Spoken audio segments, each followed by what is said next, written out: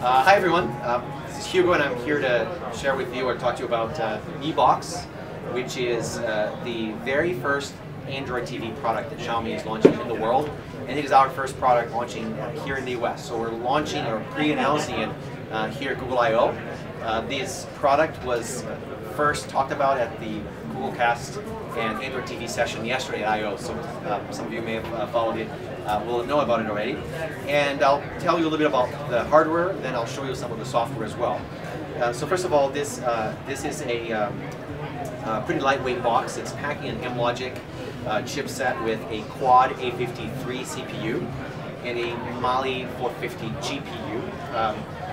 This is a CPU that's powerful enough to give us, for example, 4K UHD video at 60 frames a second. And with the Android N update, we're also going to support HDR, which is a new trend in video. A lot of the content providers like Netflix and Vudu, for example, have already started to roll out HDR supporting content libraries.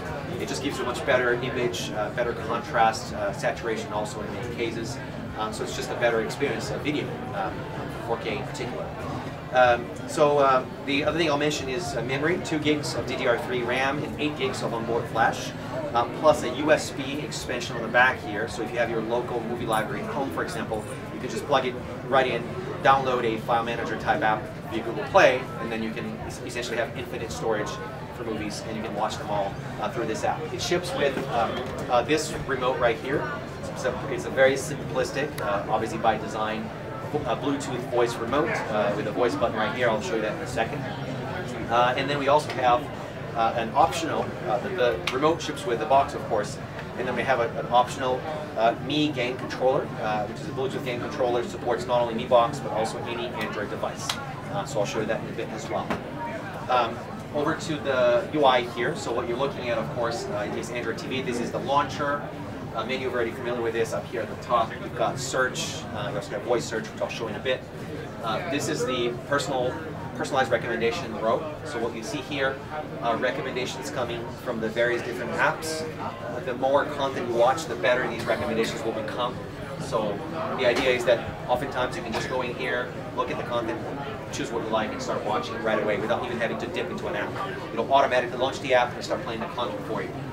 I talked about 4K playback earlier.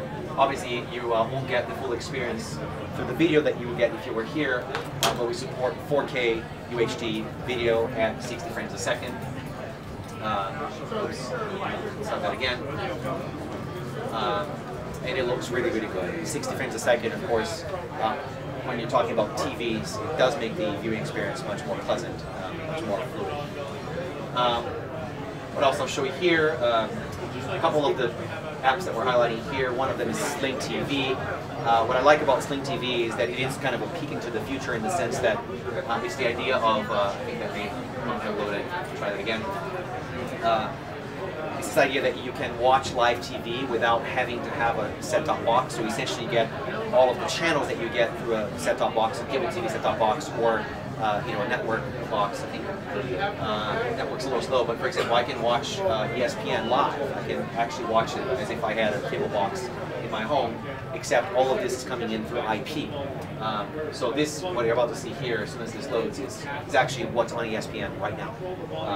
This is basically live TV, but you don't have to have an antenna or cable coming into your box or any of that stuff. It's just a straight over IP. Other things I can show you here. Oh, I'll show you one of my favorite things, which is the voice search feature. One of the things that's being talked about quite a bit here at Google I/O this year is a new Google Assistant, which of course is most useful when you can speak to it. There's many ways in which you'll be able to talk to this Google Assistant. One of them, of course, is your TV, your Android TV box. We have, of course, have a microphone right here. So today, in simple voice search, I can do things like, what's the movie where Jim Carrey gets his memory erased? It'll recognize that, process it, give me an answer, Eternal Sunshine of the Spotless Mind.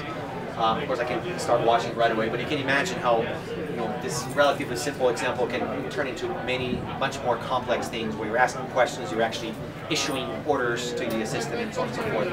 So Android TV becomes an entry point for the assistant. The other thing that I'll show here, of course, is gaming as well.